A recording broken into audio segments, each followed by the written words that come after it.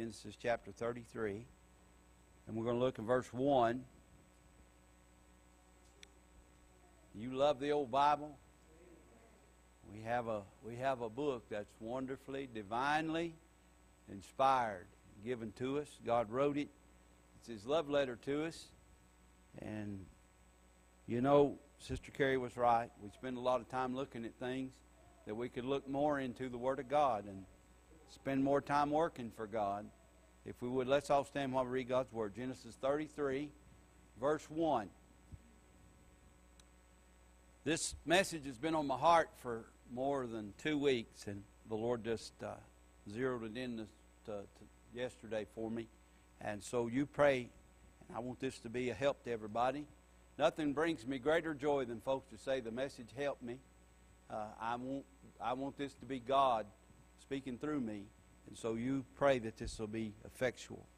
The Bible says, and Jacob lifted up his eyes and looked and beheld, and behold, Esau came, and with him 400 men, and he divided the children unto Leah and unto Rachel, and unto the two handmaids.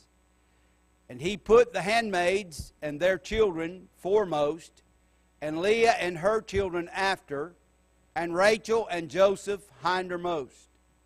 He passed over before them, and bowed himself to the ground 7 times, until he came near to his brother.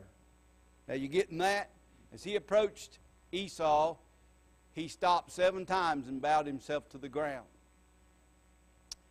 And Esau ran to meet him, and embraced him, and fell on his neck, and kissed him, and they wept. He lifted up his eyes, and saw the women and the children, and said, Who are those with thee? And he said, The children which God hath graciously given thy servant. Then the handmaids came near, they and their children, and bowed themselves. And Leah also with her children came near, and bowed themselves. And after came Joseph near, and Rachel, and bowed themselves. He said, What meanest thou by all this drove which I met? And he said, These are to find grace in the sight of my Lord. And Esau said, I have enough, my brother. Keep that thou hast unto thyself. Jacob said, Nay, I pray thee, if now I have found grace in thy sight, then receive my present at my hand. For therefore I have seen thy face, as though I had seen the face of God, and thou wast pleased with me. Take, I pray thee, my blessing that is brought to thee, because God hath dealt graciously with me, and because I have enough. And he urged him, and he took it. Let's pray. Father, we pray, God, that you'd bless the service today like you have already in the preaching hour. We pray, God, that you'd be with me. Give me unction to preach and the things to say, God, that you'd have for me to say that would help the most. And I do pray this morning there's one that's lost and far from you. I pray, God, that you'd speak to their hearts this morning. Bring conviction into their life that they might know that they can come and be saved. I pray, God, that you'd help us now. Guide and direct us in Jesus' name we pray. Amen. I want to bring a message on this. Do we have enough? Do we have enough? In this story, a lost man, Esau, he's a type of the flesh, said, I have enough. Isn't it amazing this world thinks they have enough? They think they have enough to sustain them through life. They never think about death. If they'd thought about death, they'd realize that they don't have enough to get them to heaven. And then there's a saved man in here, Jacob. Jacob says, I have enough, and I want to share it with you. Just what Miss Carrie said a few minutes ago. I want to share it with you. I want to give you what God has graciously given me. And so I want to bring this message on this subject. Do we have enough? A poor Christian woman was fasting. When she broke her fast, she had one little piece of bread and some water. And they heard her say, What? All this and Christ too. One man sat down to a meal. It was one sardine and a glass of water. And this is what he said in his prayer. Lord, we thank Thee that Thou hast ransacked the sea and the land to feed me with this meal.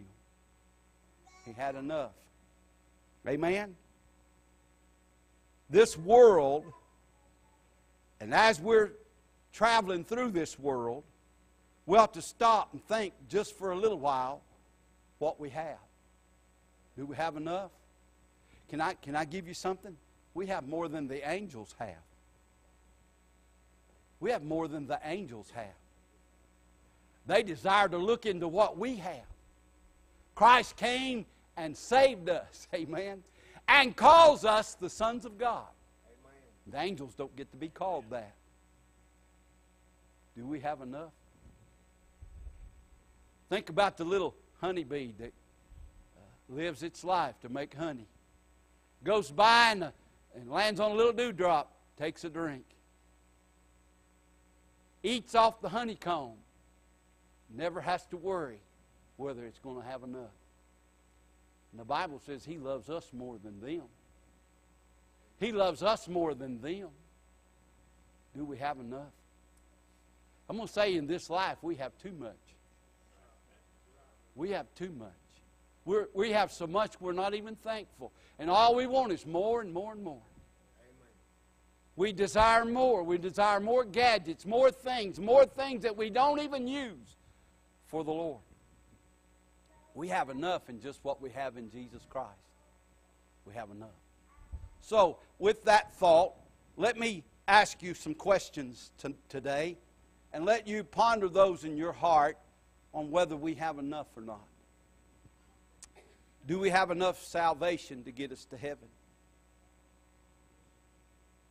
If we've not been saved, the answer is no. If you're depending on your church attendance to get you to heaven, then no, you don't have enough salvation to get you to heaven. If you're depending on your works, on your giving, and on the things that you do and your so-called goodness, you don't have enough to get you to heaven. You know, isn't it amazing that people live their life for the devil all their life? They never call on God for anything, and they die, and folks put them in a casket and want to say they're going to heaven. But Jesus said you must be born again. And if you don't have Jesus, you don't have enough salvation to get you to heaven. The Bible says, for all have sinned and come short of the glory of God. You don't have enough, you're coming up short. You're coming up lacking. Jesus told that rich young ruler, He said, thou lackest one thing. Me. You're lacking one thing. You're lacking me. You can have all those things. You can do all those things. And yet you'll come up short. Amen. John 3:36 says, he that believeth on the Son hath everlasting life, and he that believeth not the Son shall not see life, but the wrath of God abideth on him. Hey, there's a hell. We don't enjoy preaching about hell. We don't enjoy telling about hell. But Sister Carrie's right. There's going to be a day, those faces that we see that God is placing on our heart to go and tell somebody about Jesus. One day if they die where they are, they won't have enough salvation to get them to heaven. And so the only alternative is hell. And if you've not been born again, that's where you'll be going. Is to a place called hell, where the Bible says it's a place of torment. It ain't a place of partying. It ain't a place of joining in with your friends. And that ought to grieve the church. If we really believe there's a hell, that ought to grieve us, that we don't want folks to go there. Amen. And we ought to be asking the question, do you have enough salvation to get you to heaven? Amen? Do we have enough? How about you, sinner person? Do you believe you have enough to make it to heaven on what you have right now? Are you willing to die with what you have right now? Do we have enough? To the person who's been born again, yes.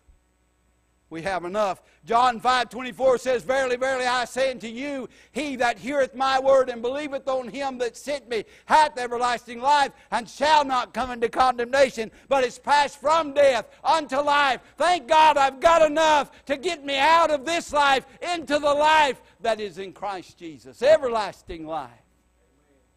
How did I get that enough? I got it when I got saved, when I got born again. You remember when you got saved, Brother Don? You remember when you got saved? You testified a few minutes ago. I remember when I got saved. I could take you to the place unless they tore it down, but I believe I could still take you to the little spot of land that I was on, that concrete floor one morning when I got gloriously born again. Amen. Brother Jerry, we ought not to get over that day that we were passed from death unto life.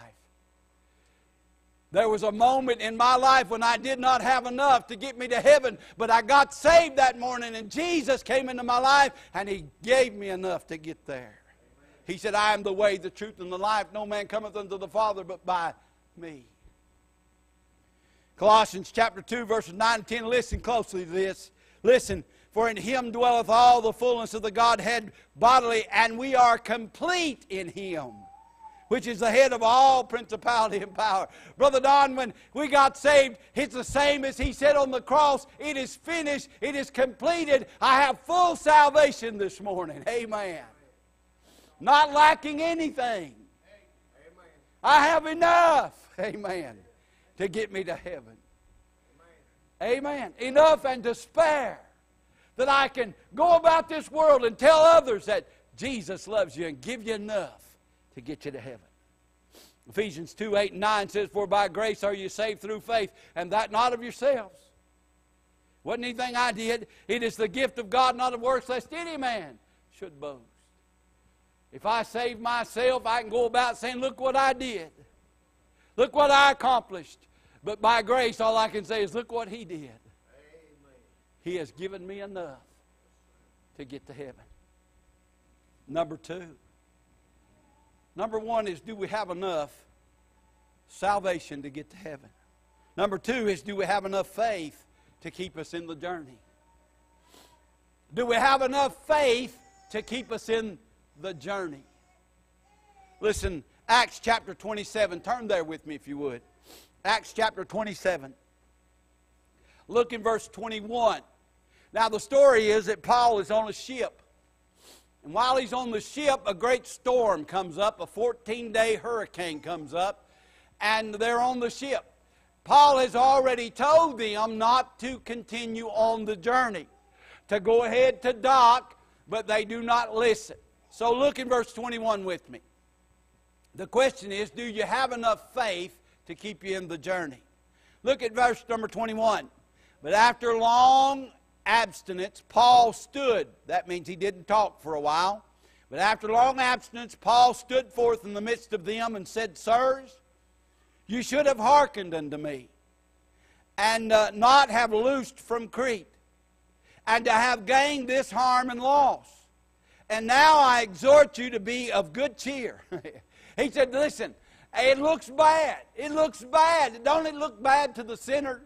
It looks bad, but he said, I've got good news. Listen what he said. Now I exhort you to be of good cheer, for there shall be no loss of any man's life among you, but of the ship. For there stood by me this night the angel of God, whose I am and whom I serve, saying, fear not, Paul, thou must be brought before Caesar, and lo, God hath given thee all them that sail with thee. Wherefore, sirs, be of good cheer, for I believe God. I believe God that it shall be even as it was told me. Thank God I believe God. I believe just like it says it right here. Amen. It's not my experience. It's not things that I have learned in the past. It's what this book says. I believe God. Don't you believe God? Don't you have faith in God? You ought to listen to them. If you wasn't here Tuesday night, you ought to listen to that message on faith. Amen. God gives us a measure of faith, and we can have that measure of faith to get saved. Amen. I'm glad that we have the memory of faith, and we have the things that faith brings into our life. Thank God I can believe God. I just believe Him this morning. Amen. Do you have enough faith to get you through the journey? Do you have enough faith to keep yourself in His presence? Well, to keep ourselves in the presence of God. Not in the presence of others, but in the presence of God. That brings faith. Donnie's already said it this morning. Faith cometh by hearing, and hearing by the Word of God. We ought to keep ourselves in His Word. We ought to keep ourselves in His fellowship. Amen. Troy Pierce's wife, Diane's, had surgery and come through the surgery. He came by and he told me, he said, "Preacher, I remember what you told us." He said, "I remember that this thing of fellowship is a two-way relationship. We read our Bible and we hear from God. We pray and God hears from us." Amen. We ought to keep ourselves. Do you have enough faith to keep yourself in fellowship with God? The devil sure does come around and sure does try to harm and hurt us. It sure does try to mess up our day and mess up our life and mess up our testimony. But thank God I can stay in fellowship with Him. And as we said this morning, the devil tells you certain things, but thank God the Holy Spirit tells us other things that are true and right. Amen. Do we have enough faith to keep in the journey? I don't understand it when folks have something happen to them, they go away from God instead of coming to God. I've said many times, if I had that going on in my life, I believe I'd be laying down in the presence of God. I met a man one time when I was pastoring up in Sunbright. I met a man and he'd been out of church for a while. He started coming. Me and my wife went to visit him and he said, "Well, I'm going to tell you what happened." He said, "The other day I was coming down the road and a coal truck sideswiped my car. And he said, I told the Lord, Sunday morning I'll be sitting high in your house." And he got back in church because God let him know who's in charge. He said, "God told me I could have killed you right there. I could have had you dead right there. But I love you. And I just miss you. And I wanted to get your attention that you'd know." Do we have enough faith to make it through the journey? Folks, listen to me. Don't you believe them liars on TV and that's all they are is liars. Amen. Everything ain't going to be golden and everything ain't going to be just lovely. This life has trials and tribulations. And Brother Donnie read in 1 Thessalonians chapter 3 that we are appointed unto affliction. Affliction is going to come in our life. But thank God we have somebody that we have our faith in that goes beyond what the trials and afflictions are. Amen. Amen. Romans chapter 8 tells us that the toils of this life will not be compared to what we're going to see in heaven one day. Do we have enough faith to make it through the journey? Do you believe God? Amen. Do we have enough faith to keep coming to God's house? Amen. Look around you. This place ought to be full. August 31st, 2014. Something starts that day, and I bet half of you know what it is. UT football starts. You know what's going to happen on a Sunday night at 7 o'clock? 109,000 people are going to fill Neyland Stadium and not the church. Isn't that a shame that 109,000 people go to Neyland Stadium and we can't get 100 people to come to church? Amen. The Bible says not forsaking the assembling of ourselves together. I just had a person tell me, and I won't say who, but I had a person tell me that God told him not to come to church. I beg to differ. God don't tell you not to come to church. He tells you in His book not to forsake coming to church. Amen. Y'all feel like sometimes that folks don't take church serious enough?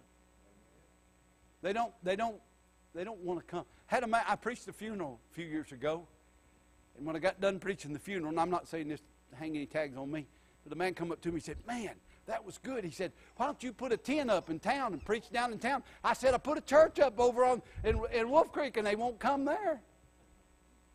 What's the use of putting a tent? Then I got two things to worry about. Amen? Amen. Folks ought to come to church. Folks ought to come to Sunday school. Amen? Amen. Not forsaking the assembly. You know what we do at 10 o'clock instead of 11? We assemble. Amen. And when we assemble, you ought to be there. Do you have enough faith to keep you coming to the house of God? Amen. Might get quiet there, but it's true. This blessed old book that I hold in my hand, it's true from beginning to end. Hebrews 10:25 is also true. You believe the Bible? Do you believe the Bible? Say amen if you believe the Bible. Hebrews 10:25 is in the Bible. Not forsaking the assembly of ourselves together, as a manner of some is. Even more as we see the day approaching. What day? Jesus is coming. Got enough faith to keep you coming to the house of God? Amen. Do we have enough fruit to present to the Savior? Let me read something to you, and I'd like for you to turn there, if you would, Galatians chapter 5. We often think of fruit as other people that we've won to the Lord, and it certainly is fruit. But there's more fruit than that in the Bible. And Sister Carrie, I hate to keep using her, but she said this in her testimony. You know what fruit is? It's what other people see in us. Okay? It's what other people see in us. Now, the Bible says this in Galatians chapter 5, verse 22. But the fruit of the Spirit. Do you have the Holy Spirit living in you? If you've been saved, you do. You've got the Holy Spirit living in you. The fruit of the Spirit is love. And that's not just loving those who love us. That's love. Amen? Bible says to love your enemy. Bible says to love those, even though they don't love you. But if you've got the fruit of the Spirit, you'll have love in your heart. Somebody will be mean to you, Brother Jerry, and you'll think, well, I need to love them more. I'm just going to be so good to them, they can't help but like me. Amen? I'm just going to keep on being nice and kind and good, and I'm loving them. Loving them enough to pray for them, and loving them enough to witness to them, and loving them enough to show them I have love in my heart. How can I have that love in my heart? Because He loved me first. Somebody loved me. Somebody loves me now. And I love somebody. And I love everybody because He loves me. Joy. Aren't you sad of seeing old poor-mouthed Christians? Somebody said it looked like a mule eating sawbriar. Or a mule eating oatmeal through an 8-inch tube. Amen. Long face. The Bible says to have joy in our hearts. It ought to be joy for us to give our testimony. It ought to be a joy for us to sing as the ages roll. It ought to be a joy for us to hear God saves old sinners. Our joy is gone. And the fruit of the Spirit is joy. Peace. Brother Ted, we ought to always want peace. Amen? And sometimes peace means meeting in the middle. Compromise. Not compromising the Word of God, but compromising in the battle. Amen. We don't have to always win. Amen? I'd rather have peace than win. Hey, I've won some battles and sit down and say, now why did I do that? You ever do that? I've won some battles. I mean, I come in and I took over and won the battle. But then I sat down later and said, that wasn't right. I've told this story, but first church I pastored, we had the song leader was one of the best. I mean, he was a good song leader. He's a good one. His wife played the piano. And he told me when I took the church, he said, now I got to tell you something. He said, my wife is incessantly 15 minutes late. And you can ask my wife, you could set your clock for 15 after, and that's when they'd get there. I had about enough of that, and I went to him, I said, you're going to have to start getting here on time. Well, you know what happened? I got to lead singing for 6 months and worry about a piano player because I hurt their feelings. Now, I was right in what I said. Don't think I'm compromised. But I could have said it a little nicer. I could have said, is there something we can do to help you? Can we pray about this? I could have said that a lot different. And the results would have been a lot different. Amen? That's not compromising. That's just trying to make peace. Amen? Don't you want peace? The Bible says to live peaceably among all men.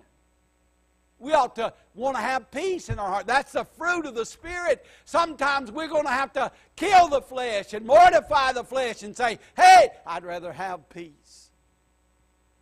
Do we have enough fruit to present to the Lord? Long-suffering, patience. Sometimes we've got to be patient. Hey, kids takes patience. Amen. I had a lot more of that when my kids were growing up. I got a lot less of it with my grandkids. Amen.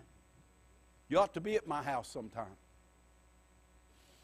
Grant don't sit around and just don't do anything. He runs through the house all day long. And sometimes my patience gets thin. We ought to have patience with each other. We ought to have patience with new Christians. They're not as grown up as you are. And they take a little patience. Amen. Amen. We ought not to just blow off everything somebody says. We ought to have a little patience and listen. Answer might still be no, but we ought to listen. Amen. Amen. Fruit of the Spirit. Long-suffering. That's easy preaching, hard living, ain't it? Gentleness, goodness, faith, meekness. You know what meekness is? Power under control. Temperance. Against such there is no law, and they that are Christ have crucified the flesh with the affections and lusts. Is anybody getting this? If we live in the Spirit, let us also walk in the Spirit. Let us not be desirous of vainglory, provoking one another, envying one another. John 15, 1-5 says, I am the true vine, and my Father is the husbandman.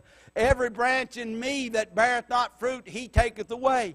And every branch that beareth fruit, he purgeth it, and that it may bring forth more fruit. Now ye are clean through the word which I have spoken unto you. Abide in me, and I in you, as the branch cannot bear fruit of itself, except it abide in the vine. No more can you, except you abide in me. I am the vine, you're the branches. He that abideth in me, and I in him, the same bringeth forth much fruit. For without me, ye can do nothing. I'm going to be honest with you. I'm a little confused about apple trees and crepe myrtles. Somebody told me one time that if you'll cut those limbs back, that they'll bear more fruit. That just didn't make sense to me. I thought, how can that be? We've got a crepe myrtle in our yard. And before the season comes for that to start putting on blooms, if you'll just hack that thing to pieces, Brother Leroy, we hacked that thing down to a little stump, didn't we? That thing had more blooms on it this year than it ever had.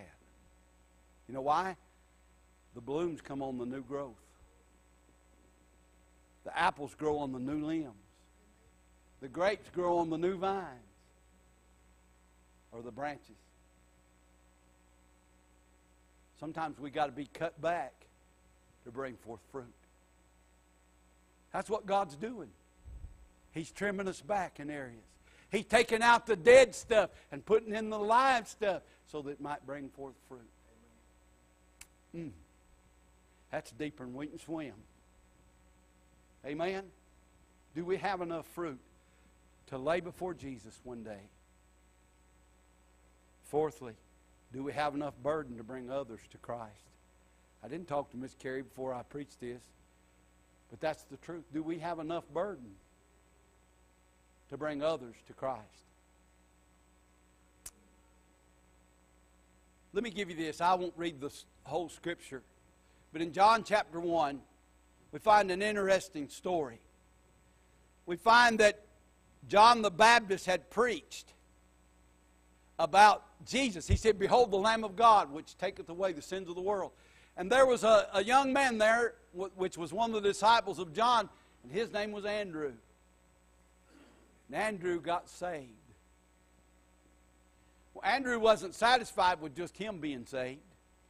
Amen. He went to his brother Peter and found him, and he got saved. And Peter wasn't satisfied with that, and they found Philip, and Philip got saved. And Philip wasn't satisfied with that. He went and got Nathaniel. And we can go all the way up to Paul, and Paul is still not satisfied, and there's others being saved because of Paul's ministry. But in between all those men and Paul was a young man named Stephen. And the Bible says he was full of some things. He was full of faith, and he was full of the Holy Ghost. And he stood before a bunch of Jews that he knew would kill him and called them stiff-necked and told them the truth and preached to them. And they did stone him to death. But while they stoned him, there was a man there named Saul who consented to his stoning. And then Saul, on his way to Damascus one day, met the same Savior that Stephen knew. And God changed his name to Paul. Amen. And Paul got me saved. You say, how did he do that? He went about this world setting up churches. He went about this world pinning down what the Holy Ghost told him and wrote us a Bible. Amen. One day I heard it preached. One day I got saved. And all those, Brother Don, that God saved under my ministry goes back to Paul. They actually go back to Stephen. And they go back to Christ. Do we have enough burden to get others to Christ? Sister Carrie's already said it. It just means calling somebody on the phone or going to their house and saying, won't you come with me in the morning? They've got a son named Tommy. He came for a while and he loved it. He just ate it up. And the devil told him, you can't live good enough to go to that church. Told them they couldn't live good enough to go to that church. And so they quit. Don't you think they need to be in church? These two believe that. Do we have enough burden to go tell them? Do we have enough burden to go sit on their doorstep and cry and say, you need the Lord? There's people all throughout this room that have loved ones that's not right with God, not saved, or out of church. And it might just take one of us going and saying, if you'll come to church with me, I'll sit with you. If you don't want to sit in the front, I'll sit in the back. I'll sit where you sit. Be my friend today. Come to church. Might just take one hook in the water. And you got them. God's got them. God works through us. We are the conduit to get others to Christ. Amen. Now the devil will tell you, I wouldn't invite somebody over at that old church. That old preacher's going to preach something that's going to make them mad. Don't get them to come. Folks, we ought to have a burden. Those 4 men that got one, dropped him through the roof. Whatever they had to do, they got him in the house of God. They got him in the front of Jesus. And he got saved. Last thing, do we have enough joy to keep us singing? Ephesians 5:19, speaking to yourselves in psalms and hymns and spiritual songs, singing and making melody in your heart. Colossians 3:16, let the word of Christ dwell in you richly in all wisdom, teaching and admonishing one another in psalms and hymns and spiritual songs, singing with grace in your hearts to the Lord. Did you know the Psalms 58 times uses the word sing? I will praise the Lord according to his righteousness and will sing praise to the name of the Lord Most High. I will be glad and rejoice in thee. I will sing praise to thy name, O thou Most High. Sing praises to the Lord which dwelleth in Zion. Declare among the people his doings. I will sing unto the Lord because he hath dealt bountifully with me. Don't worry, I'm not going to say all 58. Lastly, therefore will I give thanks unto thee, O Lord, among the heathen, and sing praises unto thy name. He keeps me singing. He keeps me singing. I'm overwhelmed with joy. Where's our song? Where's our song? Do we have a song that my song will ever be? Praise the Lamb who died for me. And I'll sing it while the ages roll on. I believe that Paul is in heaven right now singing, praise the Lamb that died for me. Don't you? Don't you have some loved ones that's in heaven right now singing, praise the Lamb who died for me? Brother Bill takes every opportunity to stand up and say, I just want to praise the Lord Jesus for saving me, the Lamb of God, the blood, all the things that we can praise Him for. We got something to sing about. They don't have to write a new song for us to sing. That new song was put in our hearts when we got saved. Then we're going to sing a new song when we get to heaven. Praise the Lamb who died for me. Let me ask you a question. Do you have enough? Do you have enough? Is there enough there to make us a follower of Christ? Is there enough there? If there's not enough there, there's a place to fill up right here. Christ has put it in us. We're complete in Him. We ought to come to this morning and say, Lord, I'm not saved. I don't have enough to get me to heaven. I need Jesus this morning. All the other things I talked about today, all that's found in Christ. All that's found in the fullness of the Holy Spirit. If we'll come this morning, He'll give us enough to make it home. How about you? I'm asking them to come get a song. Everybody stand.